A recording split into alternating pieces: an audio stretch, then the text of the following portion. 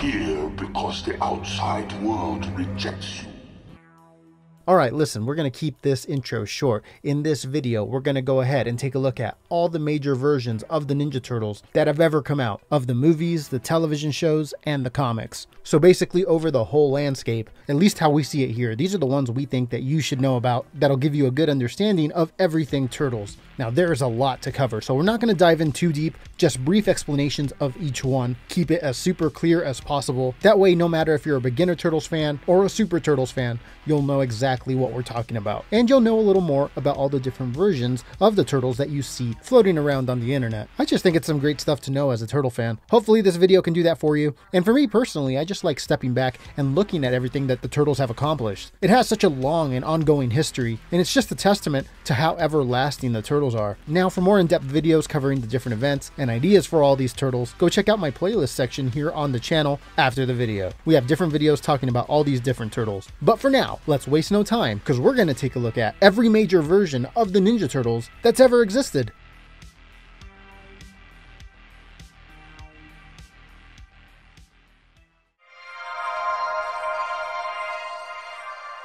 Alright, so let's start off where it all began, the Mirage Comics Turtles. These began coming out in 1984, and it's the original black and white comics, the ones that Kevin Eastman and Peter Laird began, where all the Turtles wear the red bandanas, so they didn't have their individual colors yet. The first run of these comics was 62 issues, and it's referred to as Volume 1. It also includes a handful of one-shots that introduced each turtle at the beginning, so Raphael got his own one-shot, and so on. Now the first chunk of this 62 comic book run is a cohesive story that introduced the world to many of the characters that would become staples of the franchise. Then the middle chunk of this 62 issue run is referred to as the guest era. They would have different artists and storytellers that would come in and do their own thing with the Turtles, not really staying in line with the main storyline. But then the third closing chunk of this 62 issue run went back to Eastman and Laird, who closed it out with the epic multi-part storyline called City at War. So that was it. The first run was complete, 62 issues, and by the way, while these were coming out, there was another comic called Tales of the Teenage Mutant Ninja Turtles that came out alongside these. These also told stories in this Mirage continuity, although it was only 7 issues, but still they're pretty important. Now it was 1993 when Volume 1 of the main title finished, but shortly after, also in 1993,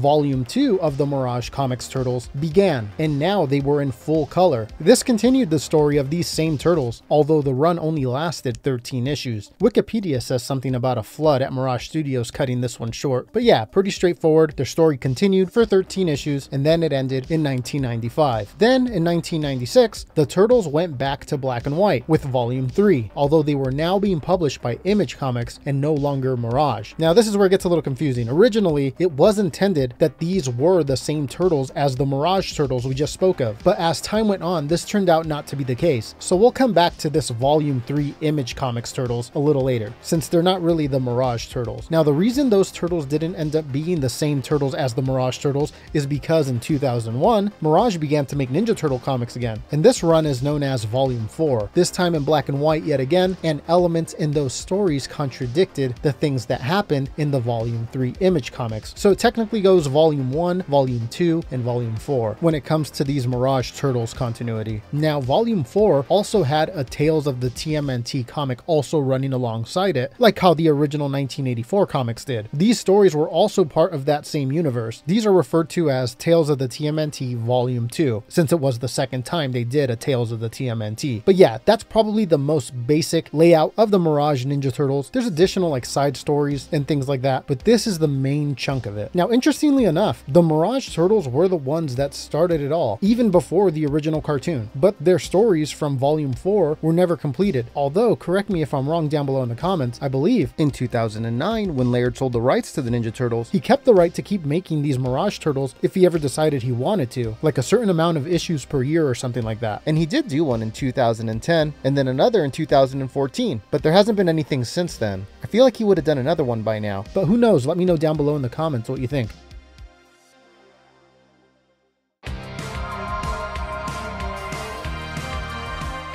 Okay, let's be honest. These ones are probably the most iconic version of the Turtles that have ever come out. These are the ones that still, to this day, are plastered on merchandise as far as the eye can see. This is the 1987 Teenage Mutant Ninja Turtles cartoon, also referred to as the 1987 show or the Fred Wolf show, as it was produced by Fred Wolf Films. Now, for newcomers, obviously this is not connected with the Mirage Turtles we just spoke of. This was its own thing. The Turtles wear their individual colors here that we're all familiar with. The show lasted 10 seasons, with the final 3 seasons changing the turtle designs a little bit. They get this darker, edgier look. Fans refer to this period as the Red Sky seasons, as the sky in the opening sequence of the show changes from a regular sky to a red sky instead. The Japanese dub of this show was the one that got the 2-episode anime OVA that you see sometimes online. That had the Turtles transform into these guys, which was pretty crazy. It also had a manga that led into it. But yeah, not much else to say here. The legendary 1987 Teenage Mutant Ninja Turtles cartoon lasted a whopping 10 seasons and took the world by storm.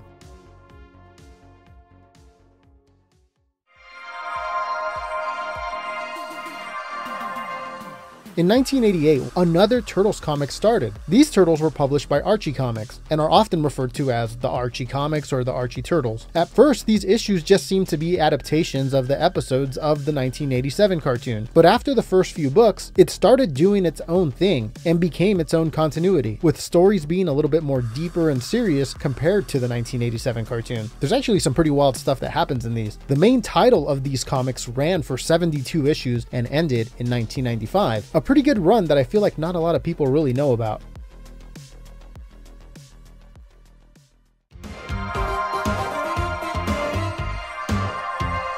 Okay, so next let's talk about the Turtles on the big screen. We all know these Turtles. This is the 90s Ninja Turtles Trilogy Turtles, or the 1990 Turtles as a lot of people refer to them as. These were the ones that looked amazing in that first 1990 movie. It gave everyone a super faithful adaptation of the Turtles, and it's just a classic that can be rewatched over and over. The second movie, Secret of the Ooze, which came out in 1991, changes the faces of the Turtles a little bit, and they don't look as serious, and the movie is not as dark tonally, but it's still a fun follow-up.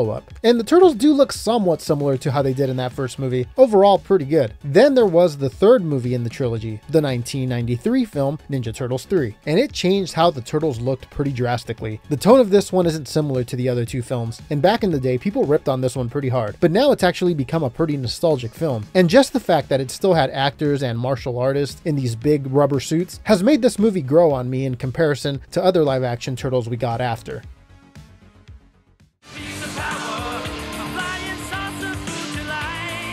Okay, so these Turtles are pretty much us lumping together all the different live-action Turtles that had all these musical specials throughout the early 90s. This was a big thing back then, but most of them were really bad, like the Star Wars Holiday Special style. This is where most of the bizarre moments in Ninja Turtles history from the 90s comes from. Do you sometimes wish that April was a turtle? Oh, bro, I've been trying to talk her into an interspecies relationships for months now. Whoa, Raph, chill, man. And she won't do it. Most of these are literally the exact same turtle suits when it comes to these, so it's almost like these Turtles have their own absolutely insane continuity. Let's briefly run through them. It started in 1990 with the Concert Turtles. These Turtles went on tour in their Coming Out of the Shells tour that also premiered on pay-per-view. There's a spin-off of this tour called the Getting Down in Your Town tour that also used the same Turtles. Now, Turtles very similar to this also appeared in a 1992 special commissioned by the United States Bureau of Land Management, The Mystery of the Cliffs. And man, that one is really strange. We'll have to break that down further at some point. Next, Turtles very similar to this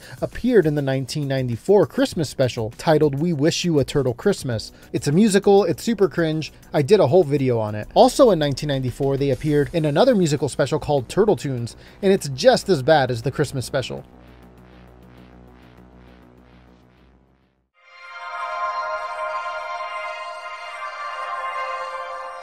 So remember earlier how we said that the Volume 3 Image Comics ended up becoming its own thing because the Volume 4 Mirage Comics contradicted it? So yeah, these are known as the Image Comics Turtles, and they started in 1996 and were in black and white as we discussed earlier. Now this told some pretty dark stories with the Turtles getting disfigured and things like that. It's a fascinating run that lasted 23 issues before it was canceled and the story was never completed. Until a couple years ago when they re-released them in color filler and brought the original team together to complete the story, with 3 new issues. These re-releases got the name Urban Legends, and I believe, unless I'm mistaken, the way they ended it kind of leaves it up to interpretation if they're connected to the Mirage Turtles. They got rid of some of those contradictions that we spoke of, and I think by giving it the name Urban Legends, it's supposed to leave you with the thought of maybe this did happen, maybe it didn't. But yeah, let me know down below in the comments what you think.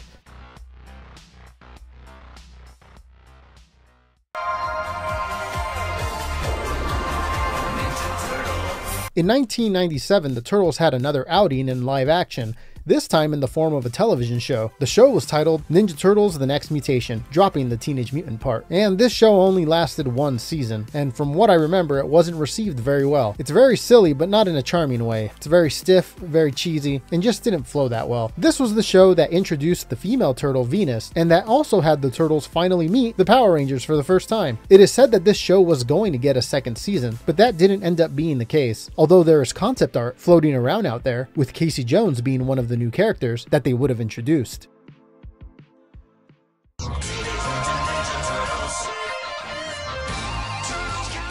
In 2003, the second big Ninja Turtles cartoon finally came out. People usually refer to this one as TMNT 2003, or the 4Kids TV TMNT, as that's what it was coming out on. This one was a little bit more serious and serialized when compared to the 1987 cartoon. The series ran for 7 seasons, with seasons 1 through 5 being under the regular Teenage Mutant Ninja Turtles title. Season 6 got the title Ninja Turtles Fast Forward, and Season 7, which finally ended the show in 2009, was called Ninja Turtles Back to the Sewers. The first 5 seasons designs of the Turtles is pretty consistent, and in my opinion, it's where they look the best. The Turtles look darker and stronger, but just like with the title of this show, the designs of the Turtles changed as the titles changed. Season 6, Fast Forward, the Turtles looked like this, and then in Season 7, the Back to the Sewer season, the Turtles ended up looking like this, which I prefer the way they started off instead. Now, at around the end of this version of the Turtles, they ended up getting a made-for-TV movie where different versions of the Ninja Turtles that were out around that time all met. This was the Turtles Forever movie, and it's pretty great. Now, overall, from what I see, this version of the Turtles is admired by most fans, although the consensus seems to be that the last 2 seasons are not as good as the first 5.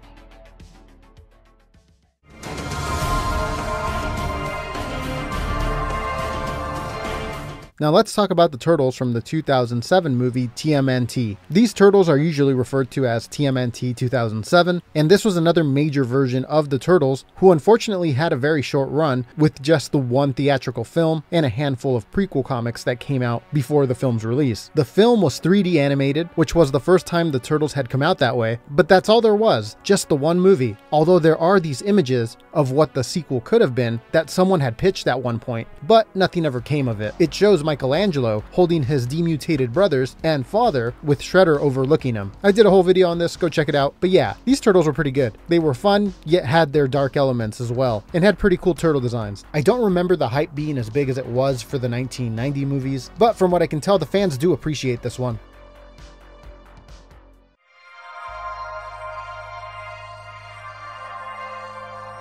Now, after 2009, Nickelodeon bought the Ninja Turtles, and so they partnered with IDW Publishing and started making their own new Ninja Turtles comic, simply titled Teenage Mutant Ninja Turtles. This is the one that everyone refers to as the IDW Ninja Turtles. This comic reinvented the Turtles' origin and is actually really good. This whole version of the Turtles is just great, at least in my opinion. It's mature, the action is fun, and these comics are still going on to this day. A long, unbroken, continuous story that has gone past 100 issues, and everything makes sense. They've really done a good job of making this an amalgam of all the different versions of the Turtles that have ever existed. But yeah, every month a new one comes out and they keep going. Now, when looking online, on some images you may see them wearing all red bandanas, similar to how the original Mirage Turtles did, and the Image Comics Turtles as well. And in other images online, you may see these IDW Turtles with the regular Ninja Turtles colors that we're all familiar with. Now, that's because these Turtles start off wearing the all red bandanas and eventually get their own colors. I would absolutely recommend checking this one out if you're a Turtles fan, specifically because it's still going on. So that way, once you catch up, you can follow along every month, which is pretty cool.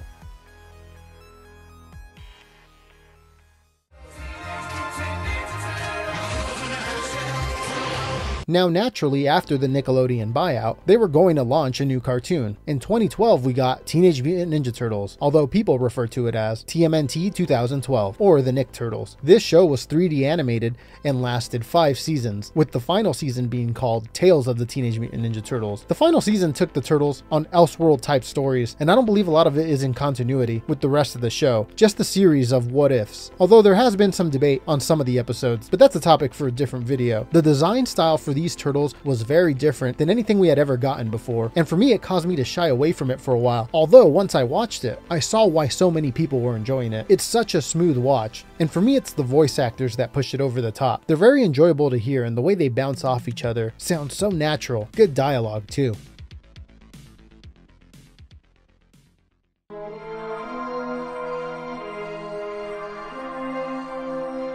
In 2014, we got our next live-action Turtles movie, Teenage Mutant Ninja Turtles, although people refer to these as the Bay Turtles, as Michael Bay was the producer on the films. I've also seen this version of the Turtles referred to as TMNT 2014 or 2016 if we're talking about the sequel. These were the Turtles that you probably remember hearing would be alien Ninja Turtles. Now this didn't end up being the case, thank goodness, but the backlash of that rumor had done its damage. Now this was live action, but instead of having the martial artists in rubber suits like the old movies had, this had the actors in motion capture suits and animated them later, which gave us interesting designs. Now this movie ended up getting a sequel in 2016 called Teenage Mutant Ninja Turtles Out of the Shadows. Fans seem to prefer this one over the 2014 one, but it didn't make as much money. Overall, interest in this new live action version of the Turtles wasn't all that great, like it had been for the original live action movies, and so it didn't get a third movie. Now that's not to say this version of the Turtles doesn't have fans. A lot of people grew up on these, and it's their version of the Turtles, and they like it. I see them all the time online, but in my opinion, these Turtles are just missing that broad appeal that gets everyone on board.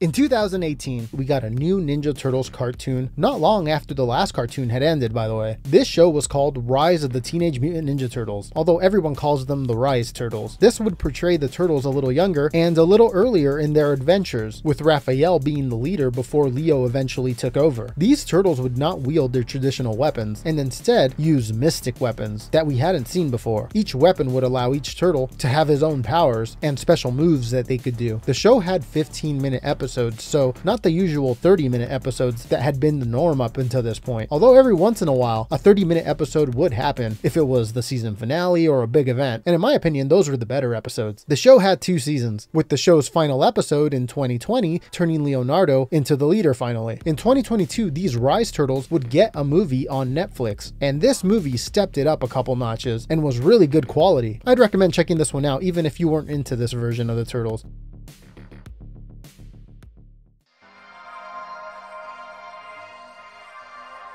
In 2019, we got an unexpected surprise, and that was the Batman vs. Ninja Turtles animated movie. This 2D animated movie is an absolute love letter to all Turtles fans, and is personally one of my favorite Ninja Turtles things that we've gotten ever. This movie had Nickelodeon and Warner Brothers team up, which makes sense to bring the two properties together, Batman and the Turtles. The movie is serious and funny and full of Easter eggs. Any Turtle fan should check this out if you haven't already. Now, this movie did have a post-credit sequence that set up a follow-up, but I don't think we're ever going to get that. Unless I'm mistaken, I feel like the leadership personnel at both parties has changed a lot since this movie came out. And now with everyone having their own streaming platforms and stuff like that, I don't know if we'll get a crossover like that ever again. It's a shame because these Turtles are really cool, and it would have been awesome to get a trilogy of them this way, the way the comic book crossover had. Anyways, 2019, Batman vs. the Ninja Turtles, just one movie, go check it out.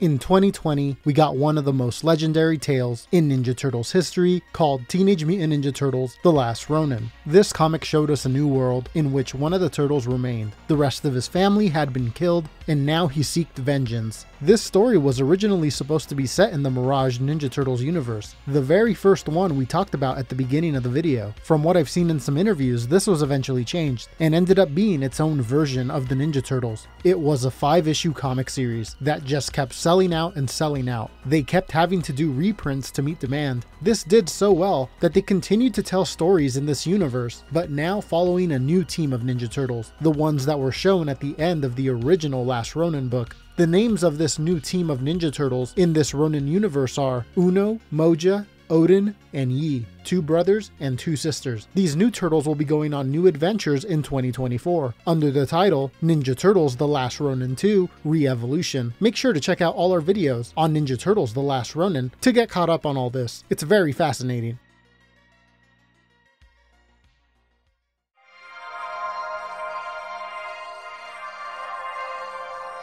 Okay, so here we are at the end, at the current new on-screen version of the Ninja Turtles as of the time of this recording. And these turtles are the turtles from the 3D animated theatrical film Teenage Mutant Ninja Turtles Mutant Mayhem. This is the one produced by Seth Rogen's Point Grey Pictures. This is a complete reboot of the TMNT. Now, spoiler warning for the film, but this movie had the Ninja Turtles face off against the new villain we had never seen before, named Superfly. By the end of the film, the turtles are accepted by the public, and so the movie leaves off with the Ninja Turtles now being able to attend public school. So yeah, a massive change from any previous version of the Ninja Turtles that we've discussed. Now, a new television series called Tales of the Teenage Mutant Ninja Turtles was announced right after this film Mutant Mayhem came out, and it looks like this series will follow the adventures of these Mutant Mayhem Ninja Turtles as they attend school. Also, it has been revealed that this show will be 2D animated instead of 3D animated, which was the case in the movie. Now, 2 seasons were announced of this new series, and also announced was a sequel to Mutant Mayhem, which will be hitting theaters sometime in the future. This film will have the Turtles go up against their arch nemesis,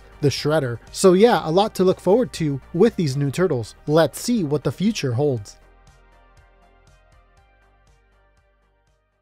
Anyways, it's such a fascinating property. It's fun, it's serious, it's everlasting, as you can see from all these different versions we just listed. But hey, let me know down below, did any of these turtles stick out to you? Is there some you didn't know about that maybe you're like, hey, I'm gonna look into that now? But that's it for this one. Thanks everyone for watching. Hit subscribe, follow on all the socials. Links are down below in the description, and I will see you guys in a little bit with another video. Take care.